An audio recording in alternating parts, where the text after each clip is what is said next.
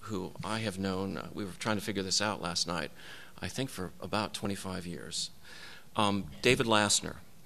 David is the 15th president of the University of Hawaii system and is currently serving as interim chancellor of UH Manoa. He's worked at the university since 1977, holding the position of Vice President for Information Technology and Chief Information Officer for many years. David is also a member of the university's cooperating graduate faculty and has taught both online and in person in computer science, communications, business, and education. In prior positions, he played an active leadership role in a variety of local, national, and international information and communications technology organizations. He served on the boards of Hawaii's High Technology Development Corporation and Public Broadcasting Service affiliate, and he chaired the state's broadband task force. David has also served on the board of Internet 2 and was a co-founder and a board member of the Koali Foundation, a founding steering committee member and past chair of the Western Interstate Commission for Higher Education, the Higher Education, WICHE's Higher Education WICHE and their WCET, Western or WICHE Education Cooperation. It's odd. I actually ran the thing for a couple of years. Anyway, great organization.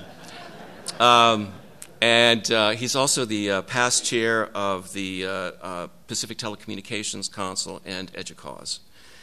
He's currently a WICHE commissioner, a board member for the National Association of System Heads, and Board of Governors of the East-West Center. He also serves on the boards of the Aloha United Way and the Blood Bank of Hawaii. David's led Hawaii's major statewide federally funded projects that interconnected public schools, libraries, and campuses on 6 islands with fiber optics, and is an active principal investigator with the National Science Foundation, from which he has received multiple grants over the past 20 years, focused on research and education network and cyber infrastructure.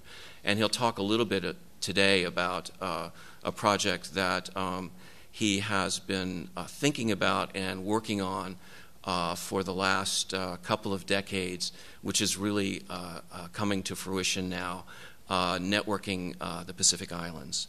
He was and is the principal investigator for the Maui High Performance Computing Center and for the Pacific Disaster Center, their major Department of Defense programs on Maui. He earned an AB in economics, an MS in computer science at the University of Illinois, Urbana-Champaign, and a PhD in communications and information sciences from the University of Hawaii.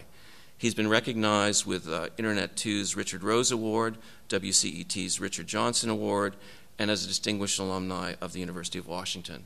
Please join me in welcoming David Lassner.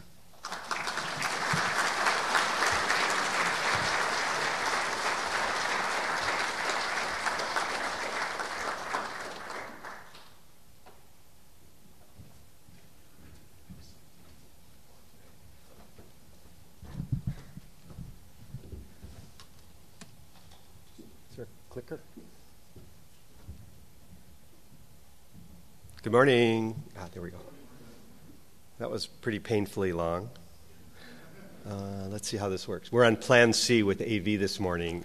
It's really a treat to be here. This is only my second CENIC conference, but CENIC and Pacific Wave are huge partners to everything that I'll be talking about this morning.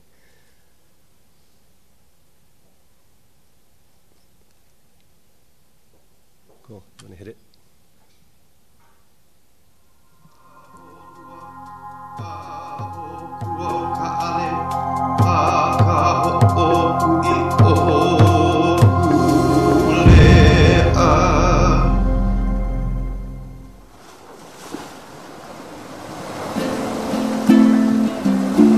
$7,000 years ago, the first really oceanic people came out of China and came out of Taiwan. Then you get to Polynesia, this oceanic country bounded by Hawaii in the north and New Zealand in the southwest and Rapa Nui in the east. 10 million square miles, bigger than Russia. And it was discovered by these extraordinary people. They were really the astronauts of our ancestors. They were the greatest explorers on the face of the earth. Unaided by modern instruments, these extraordinary explorers discovered and settled every livable landmass in the Pacific, relying solely on a complex understanding of the stars, the winds, the waves, and other cues from nature. Guided by this traditional wisdom and perspective, Hawaiians mastered the science of living sustainably on islands. Western expansion, however, brought not only new ways of seafaring, but a shift in perspective on how to interact with the natural environment. Eventually, traditional practices and worldviews were nearly forgotten. But a group of determined individuals got together in the 1970s to resurrect indigenous wisdom by building a traditional canoe and sailing it in the way of the ancestors. Hokule'a's first voyage to Tahiti reawakened a cultural pride, identity, and an intimate connection to place.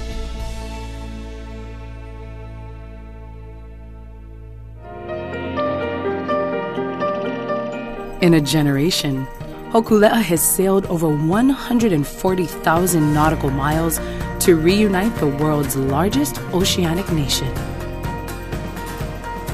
Today, Hokule'a voyages around the planet with the message of Malama Honua, or caring for island Earth, with a firm belief that blending traditional and modern technologies will help us find our way to a healthier future. Hokulea, to us, to go around the world, has this enormous potential to go to 40, 50 countries on the planet, to be with the great navigators on Earth. And I'm not talking about those in canoes. I'm talking about those who are doing things to give kindness and compassion to the Earth and those who live on it. Those navigators. We're not going to change the world, but we're going to go and build a network of people around the Earth who are going to change it. And our job is to help them be successful.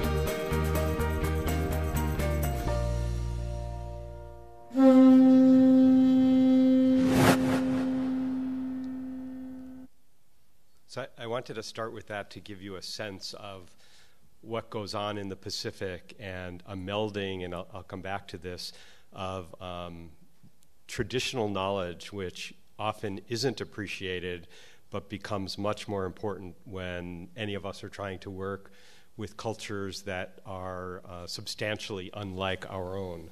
I'm going to have a bunch of maps, but I thought I'd show this one. This is an amazing journey. This is the 3-year voyage that was mentioned, and so far they have gone all the way from Hawaii down through Polynesia, New Zealand, Australia, to South Africa, where they met Desmond Tutu, over to South America, Brazil, up through the Caribbean, U.S. East Coast, through the Panama Canal, Galapagos, Rapa Nui, and right now they are between Rapa Nui and French Polynesia, and will be home in January. A 3-year voyage of a traditional canoe, doing things that nobody had ever done before with traditional knowledge. So this is a quick, I won't highlight everything on here, but the CENIC video talked about this a little bit, but without going too retrospective, Lewis warned not to do that. Higher education is really responsible for this thing that we call the internet. A lot of the research was funded by DoD, but it was smart university faculty who figured it out and built those original connections. For us in Hawaii, we were in early, so by the late 1980s, we had a project that was actually building some of the first research network connections in the Asia-Pacific region, including the very first internet connection of any kind out of Australia, Japan, New Zealand, Korea. We lost some of this with the commercialization of the internet. Huge success. And then it was in the mid-90s when organizations like Internet2 and CENIC began to recreate our essence as research and education networks. and including connectivity internationally. So I'm going to show a couple of maps. This is the Internet 2 international partners. The dark countries are all places with whom Internet 2 has an MOA, and Anna is here. It's probably a little out of date, sorry. This is from APAN, the Asia-Pacific Advanced Network. That's the multilateral collaboration among most of the R&E networks in the Asia-Pacific region. And you can see how they view the world from that side. And you'll note only 2 dots in the middle of the Pacific there. That's Hawaii. Here's another one. This is the famous glyph map. Thank you, Maxine. Again, only 2 dots in the Pacific. Those are Hawaii. So I would argue, and my case for you today is to think about the Pacific right now as the missing link. And we have colleagues here from other parts of the world, particularly Kenya is here. We welcome you. A lot of work going on in these other parts of the world. But there's really been nothing happening substantively on an organized fashion in the Pacific itself. This is what it looks like. So these are very small land masses with not very many people spread across a huge, huge geographic area. And with thanks to a study funded by the European Commission to look at this issue, without going through it, this is a list of the territories and independent nations in the Pacific, small populations, and there's not very much higher education going on. Places that may or may not have a college, very few universities, and most of the universities, with just a few exceptions, are not the kind of universities that we think of in this country. Many of the colleges actually are closer to what we would think of as high schools with some vocational training programs. So it's a very, very challenging situation. Again, highly distributed, very weak economies, mostly subsistence with not much wealth. Where there is wealth, it's mostly coming in from somewhere in the developed world in some form of aid, limited economic activity. And again, I bring you back to that video I showed at the beginning. In some cases, many of these islands have lost their way culturally and are suffering from not joining the new world but no longer having their old world, which was sustainable for quite some time. The largest incidences of non-communicable diseases, so diabetes, obesity, are huge problems in most of the Pacific. These are economies that are just developing emerging regulatory regimes. So many of them still have government-owned telcos that don't quite know what to make of competition or are unable yet to deal with it effectively, as most of the developed world has figured out or is figuring out. And it is not one region. So there isn't, for example, an ASEAN that brings together the Southeast Asian nations.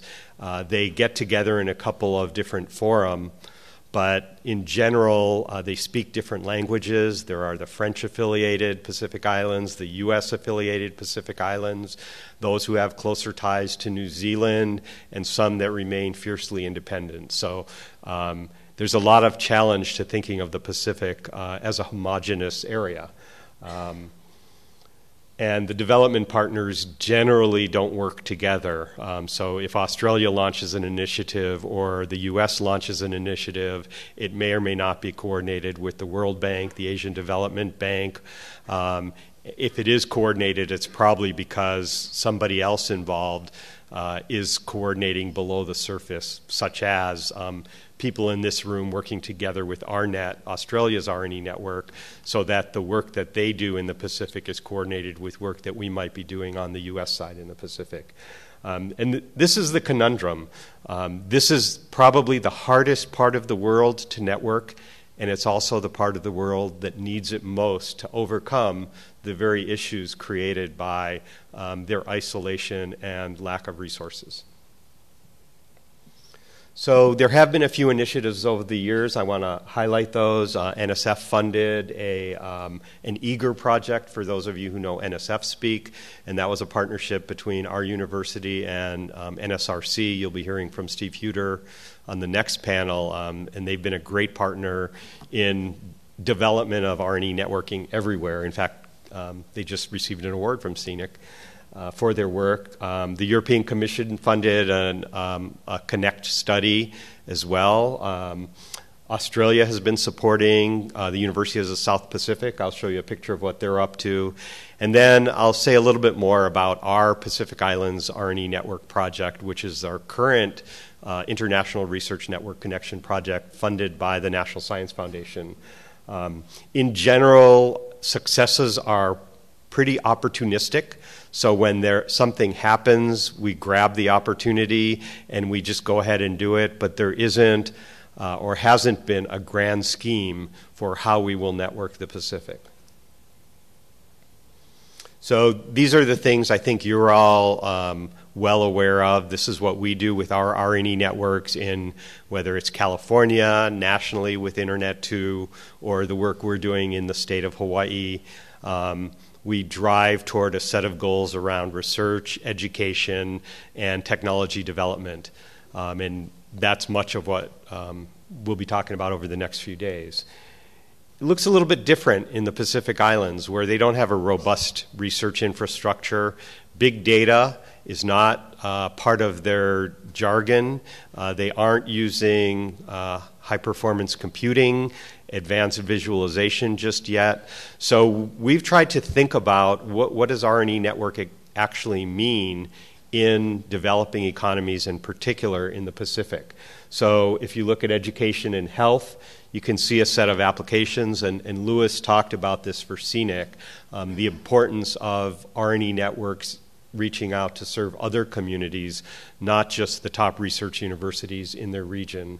And we've been spending some time thinking about the connection of indigenous knowledge, again highlighted by the Hokulea video, and I'll show you a little bit of how that comes into play with some of the work we've been doing in the Pacific.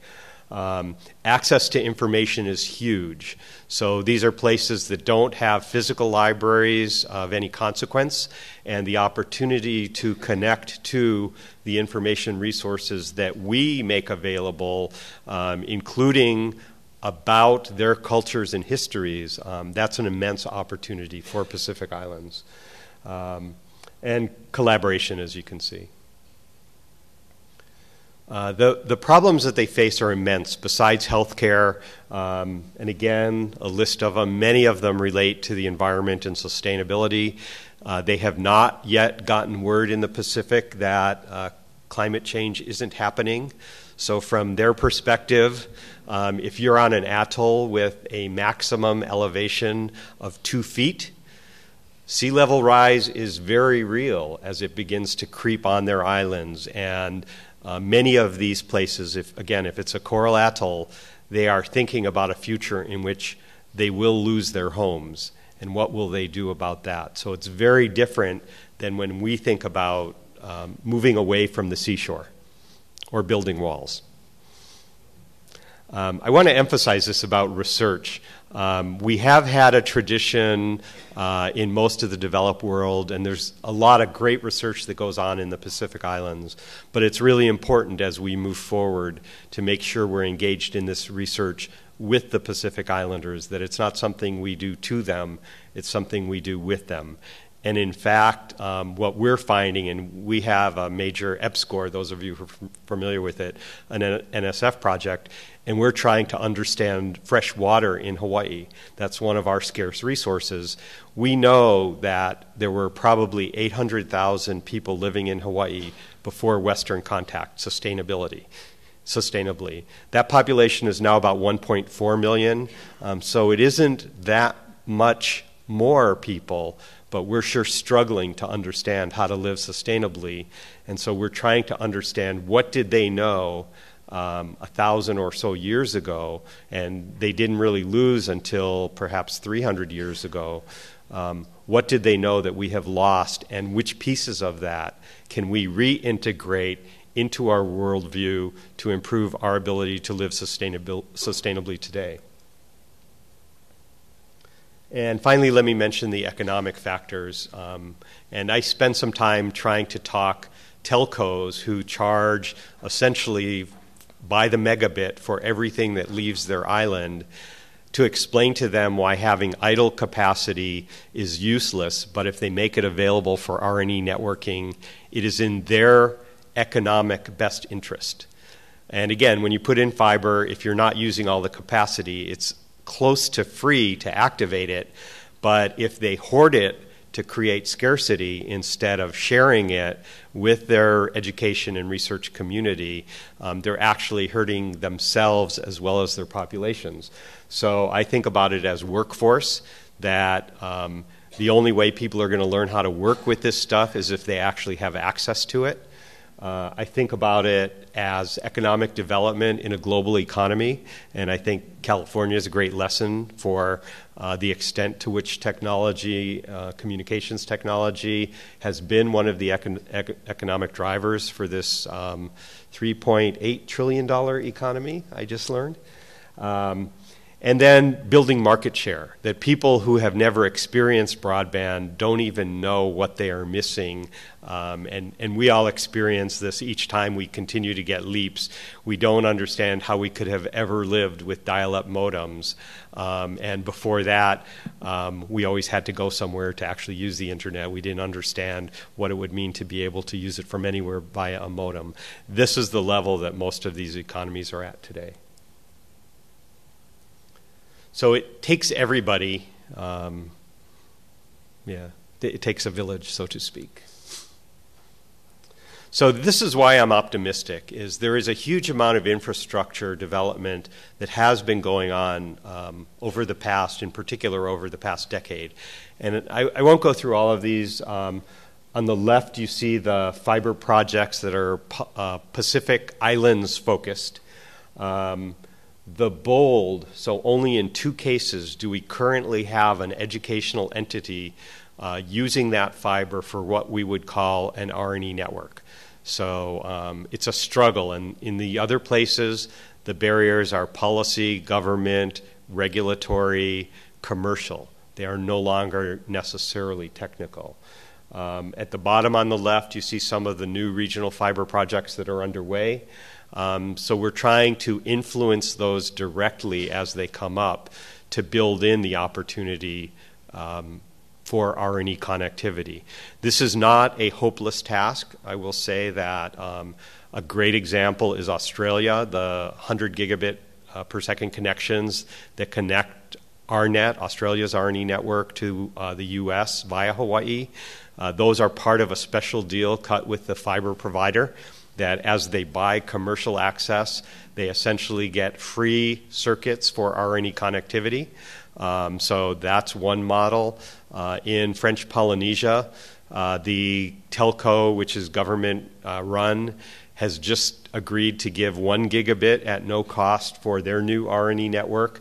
They have direct fiber connectivity to Hawaii, so we have an opportunity there. So we do have ways, as we partner with them, it has to be crafted as a win-win, but that is absolutely not impossible, and we now have multiple models of how to make that happen. South America, many of the early connections from Florida into South America were also crafted on these kinds of opportunities. There are also some interesting satellite projects, and one of the aspects of connecting the Pacific Islands communities that's so challenging is if you think of Fiji, it's easy to think of it in as one island, but in fact, even though Fiji is one of the best connected islands in the Pacific, the fiber goes to exactly one island, and people live on 40 or more islands. So even if you get high-speed connectivity to Fiji, you haven't necessarily gotten it to all of the schools and libraries that serve the people of the nation of Fiji. I will mention a couple of those projects on the right at the bottom are interesting because those are projects that are designed to connect major economies. So Australia, New Zealand to the U.S. typically, but with modern submarine cable fiber optic technology. So the one development of about, I guess, the late 90s and the new systems that came up as of 2000 or so, they're all optically amplified. So you can change out the gear on the ends and increase the speed of the fiber systems from end to end, subject to the ability of the signal to propagate across the fiber through those optical amplifiers. The other interesting capability that they figured out is how to put in optical branching units in the middle. So now one of the things they can do is drop optical branching units on these fiber systems as they are laying them in strategic locations so that later on, even if there isn't funding at the time the big system is laid on the ocean floor, you could pull it up and attach in a spur to a Pacific Island community later on when funding and need become more available. So we're seeing more and more of these optical branching units go into the modern systems if there's an interest by the project in serving Pacific Islands. So I mentioned the University of South Pacific in Fiji. This is a really interesting institution, and it has been one of the leaders in R&E networking in the Pacific, and they've had to do this by satellite. It is actually a multilateral university. It is owned by 12 countries, all of whom figured they probably didn't have the capacity, nearly all of whom figured they didn't have the capacity to create their own higher education institution. So they have collaborated to put this together. It is headquartered in Fiji, but with campuses, as you can see in all of these other locations. So they put in a satellite system called USPNet, probably 10 to 15 years ago, very challenging to do the things we think of as very normal. Sometimes they have double hops, so the latency is pretty severe for accessing things like a Banner student information system or a Moodle online learning system. But those are the tools they need to use to serve their highly distributed community just as we do. They have been taking advantage of some of the new fiber projects. So what started as a satellite system now in Tonga, where they have a campus, and there is now fiber from Tonga to Fiji, they have moved their USP campus from satellite to fiber. And given the architecture of this particular satellite system, it actually has freed up capacity for the other originally 11 USP sites to have access to more satellite capacity. They've done the same thing in the Marshall Islands with their Marshall Islands campus, and they're along the way to doing this in Vanuatu, which also has fiber to Fiji now. So this is the project Louis mentioned. It's my current one. This is the third iteration of some version of an IRNC project in the Pacific. Up to now, we've really focused on Australia, Hawaii, to the U.S., funded by NSF. In fact, I first got involved in this project when John Sylvester was the principal investigator on an IRNC project, and we began to work on how we would reach out to Australia. If you're wondering how it is that Hawaii gets to participate in an international research networking project, one of the elements of this that we talk about is international science. And we happen to host in Hawaii on some of our mountaintops the major international astronomical observatories that really serve much of the world. So the data generated in Hawaii has an international constituency that is served through this project as well. You can see what we're up to. Our big deal is the Australia connection. And I want to thank, I guess this is a good time to thank once again, Pacific Wave and CENIC has been amazing partners. We could not do what we do without what CENIC and Pacific Wave do to support those connections, all of which come in on the west coast of the U.S. So this is our big network piece. So however many months ago that is, less than a year ago, we upgraded these two circuits from Australia to the U.S. via Hawaii to 100 gigabits per second. These are 100% dedicated to research and education networking. This was our celebration. Anybody here from Berkeley? So this is the celebration at the University of Hawaii Berkeley football game in Sydney. Unfortunately, well, good job, you other guys. We did not prevail. Our project also engages in collaboration with the other IRNC partners. I already mentioned NSRC, Pacific Wave. This is some work we're doing with Indiana University around network monitoring. Jen will be up on the next panel as well so that we can all instrument our IRNC links and look at them as a coherent whole. And then we've been doing a lot of work thinking about the Pacific architecture. And we just about a year ago, January 2016, we got this idea to convene a meeting in Hawaii in January. Never a bad idea, I have to say, to pull together people who are doing R&E networking, very focused on the Pacific and Trans-Pacific. And we're looking at both big connections and Pacific Islands, which tend not to be big connections with a couple of exceptions. And I started drawing this picture. You can see it's kind of a scrawl. I'm not very good with my, well, I'll leave it at that. But what we noticed is that when you overlay where the fiber actually goes, which of course is not developed for R&E, it's developed for the commercial market, you notice that there are two hubs in the Pacific. Those are really Hawaii and Guam. And in fact, Guam is doing great. We've got two folks here from Guam, John Peterson and Romel Hidalgo, formerly of CSU and CENIC, in fact.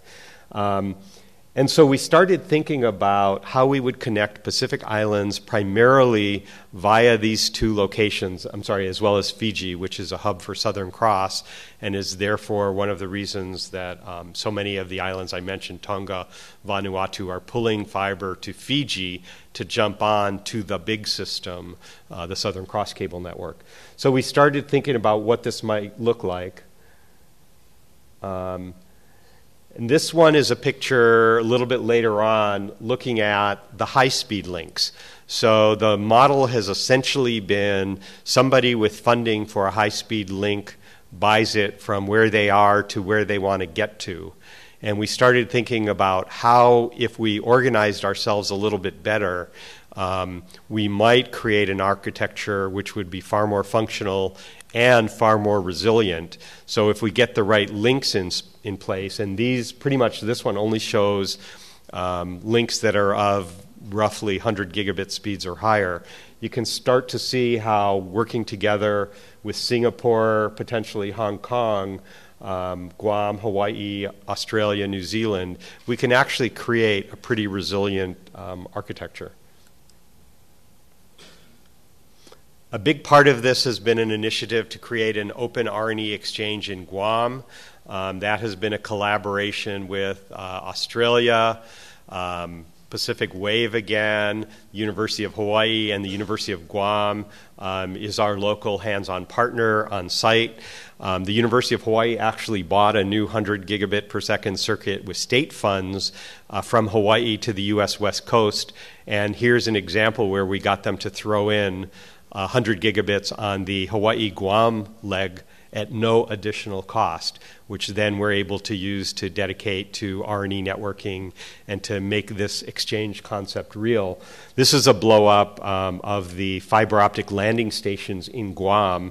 While there is a ton of fiber that comes in, both from big fiber systems and small fiber systems, it's the regional hub for the Northern Marianas, will be for Palau, Yap, Federated States of Micronesia, Marshall Islands.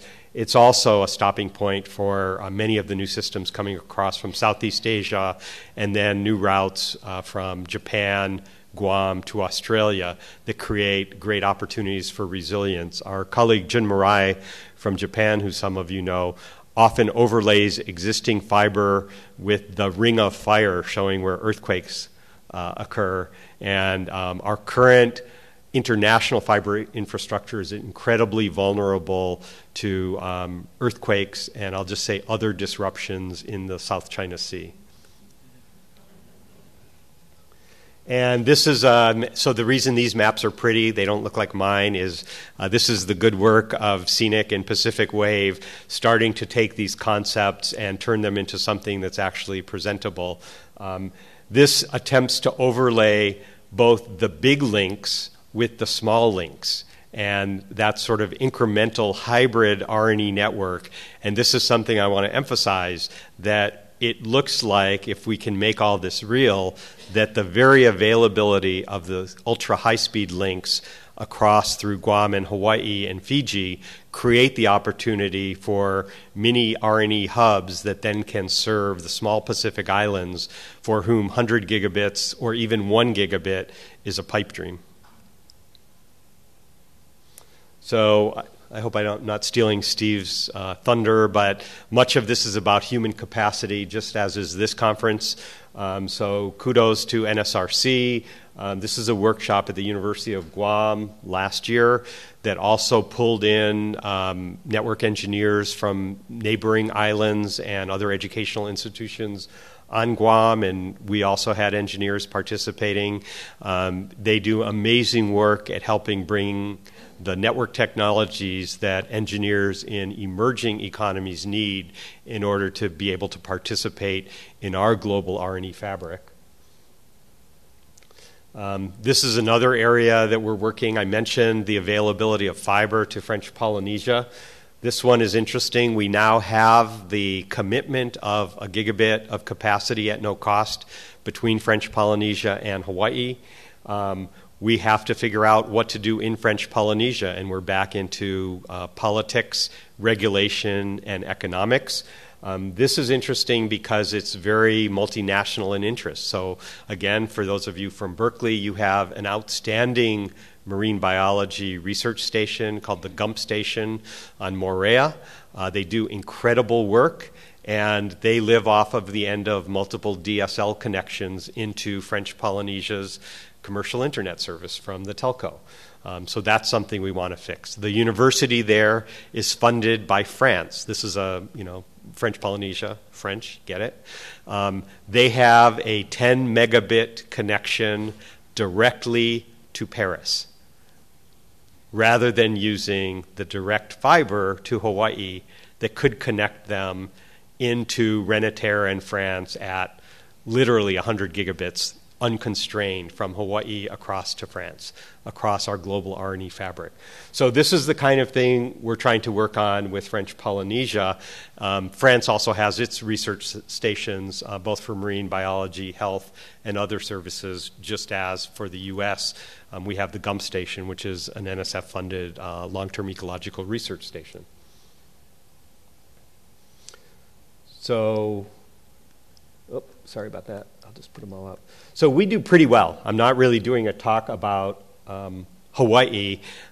We have benefited from many, many opportunities. We were an early fiber hub and jumped on that opportunity beginning with that PACOM project that I mentioned. We're on our third round of IRNC. We understand how to write NSF CC Star now grants, and so we've built our Science DMZ with great NSF support. We built Marla Meal's favorite project with CC Star support. I'll have a picture up for her. We've also been supporting utilization in partnership with many others around the country to build human capacity in cyber infrastructure-enabled research. This has been huge for us.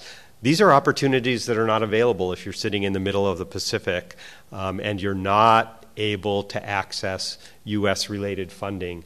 I will say that the President Obama's Stimulus Act was huge for us. It was just an amazing opportunity, and I've just highlighted 3 of the grants there. We're an EBSCOR state, which is wonderful. We're working with Guam to bring them into the EBSCOR family, and John Peterson, who's here, is, I believe, their lead on this. But that provides opportunities for developing research infrastructure, and for us, we've tried to focus on our cyber infrastructure as part of that research infrastructure for Hawaii. We were able to acquire 2 10-gig circuits when those were fast, not very long ago. Those both come into the West Coast, again, both into Pacific Wave from Hawaii. And for us internally, we got a very large, for us, NTIA BTOP, Broadband Technology Opportunity Program grant. And so we use that to extend fiber that we essentially manage one way or another. On terrestrial fiber, we actually light it ourselves. On the submarine segments, we now have access to wavelengths. So we put the signal onto the wavelengths that are provided by the carrier.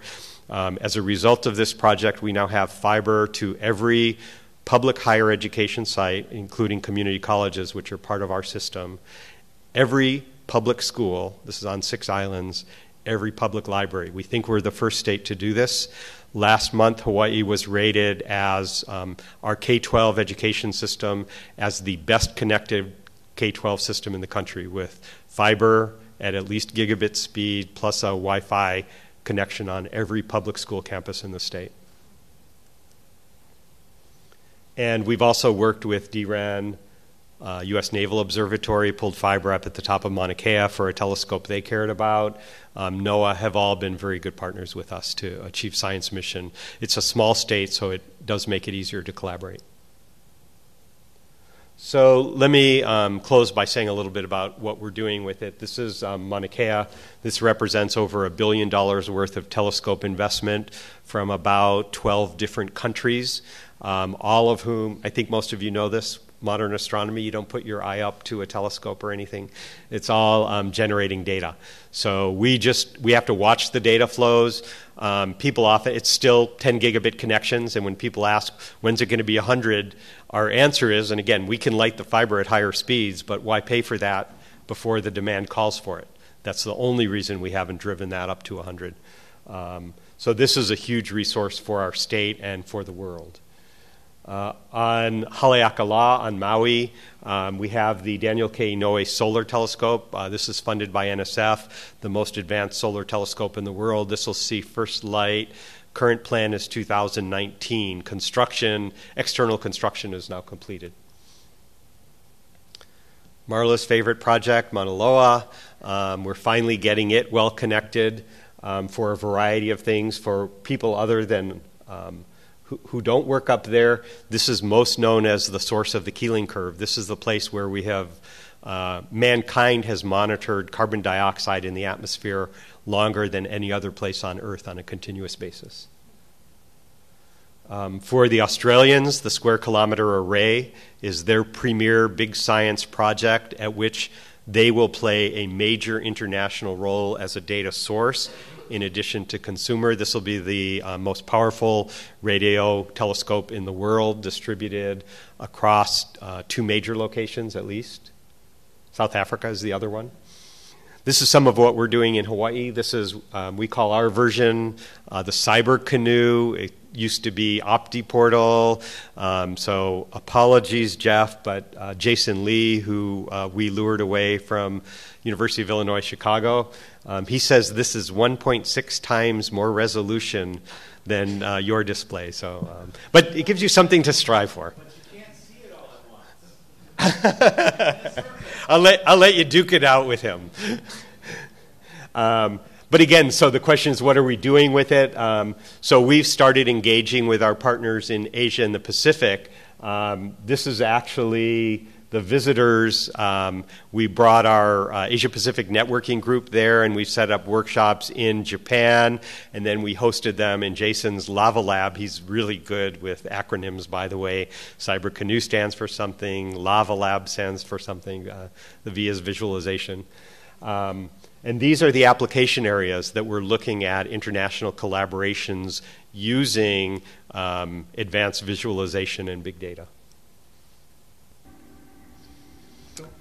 This is one of our projects, and now I'll push out into the Pacific a little more. This one is with Christmas Island, Kiribati, and Samoa. We're not supposed to say Western Samoa anymore. It's just Samoa. Here's some work we're doing with the Marshall Islands. This is through our PAC-IUS, those of you who are following the national and global international observing, ocean observing systems. We're the hub for most of that going on in the Pacific. Again, you can see this becomes really important to people in island communities who face the challenges associated with climate change far more seriously than many of us do in the U.S. Here's some outreach we're doing with American Samoa.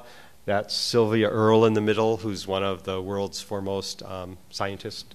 Well, leave it at that.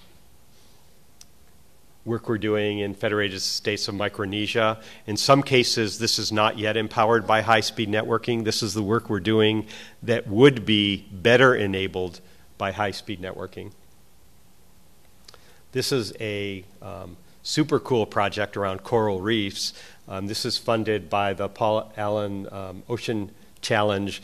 And so we're doing, we're calling it assisted evolution. So trying to accelerate processes, naturally occurring evolutionary processes to help coral. And probably most of you will have seen the news last week that the Great Barrier Reef is far more dead than we had thought. So this is a collaborative project between our Hawaii Institute of Marine Biology and the Aussies to try to understand if we can help coral evolve to be able to survive the conditions to which we are subjecting it. Very exciting. This gets us a little bit closer into culture, but we've been restoring fish ponds in Hawaii. This was one of the sources of sustainable food in Hawaii that I mentioned. The Hawaiians figured out aquaculture very early on and built these fish ponds, most of which have fallen into disrepair. So we have been restoring them in Hawaii. They turned out to be a great form of hands-on learning to get kids interested in STEM who would never have had any interest in taking a science class. But if you start to talk with them about sustainability and the practices of their ancestors, and they get to get wet and muddy, it creates a different kind of opportunity for them to get inspired by science and sustainability. And this is something we're doing with New Zealand, which does have a really great research network. And so let me close with that. This is, again, the Hokulea, quite a juxtaposition. I mentioned that it went up the U.S. West Coast. I have bought into this belief that we need to knit together culture and science to move forward. I actually spent 3 weeks last summer as a crew member on this segment of the voyage, and you can't see me, but I was actually on the canoe as it came into New York Harbor. And for me personally, it brought, in an area in which immigration is a source of such conversation and controversy, my grandparents came in, not from the Pacific, but from Eastern Europe, came in through New York Harbor about 115 years ago.